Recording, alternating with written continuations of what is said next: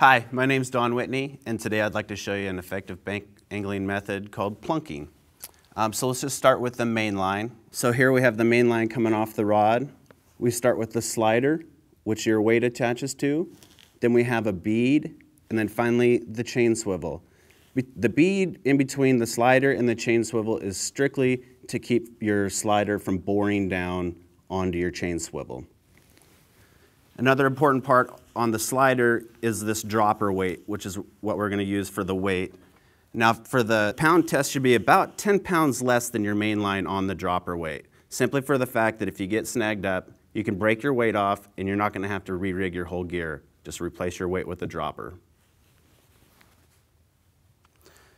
So this is a larger version of what we'll be doing today, but this is what I use for salmon.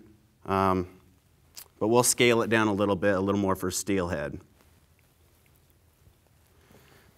So what I like to do is I like to start with about 3 to 4 feet of leader.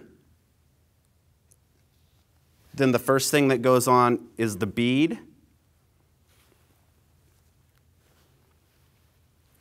And then a corky. Now, depending on how much weight your bait is, so say you have a big gob of eggs or you're using a whole shrimp, go ahead and add some more corkies for buoyancy. The purpose of the corkies, that's strictly what it's for, is for buoyancy and to get a little distance between your spin and glow and your hook. So the larger the bait, you're going to need to add more buoyancy. So throw some more corkies on there. The last thing to go onto the leader is the spin and glow itself.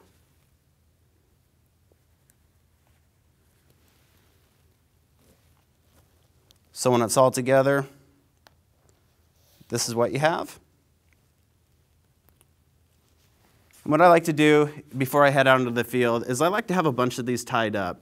Mix it up, change up your colors, just get a whole bunch of different stuff made up. It's going to save a lot of the time when you get into the field. When you're sitting around at home, just tie them up. And all I do is just, if I break one off, I just pull them off of here and just simply wrap these at home, get them done before. Like I said, it's going to save you a lot of time.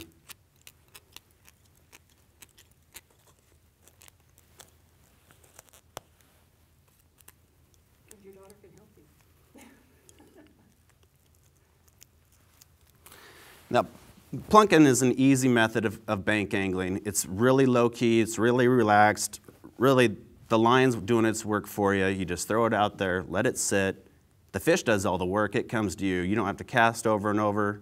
I like to take my family out doing with it because it gives me attention with my kids, and it's a little easier than unknotting all their bobbers.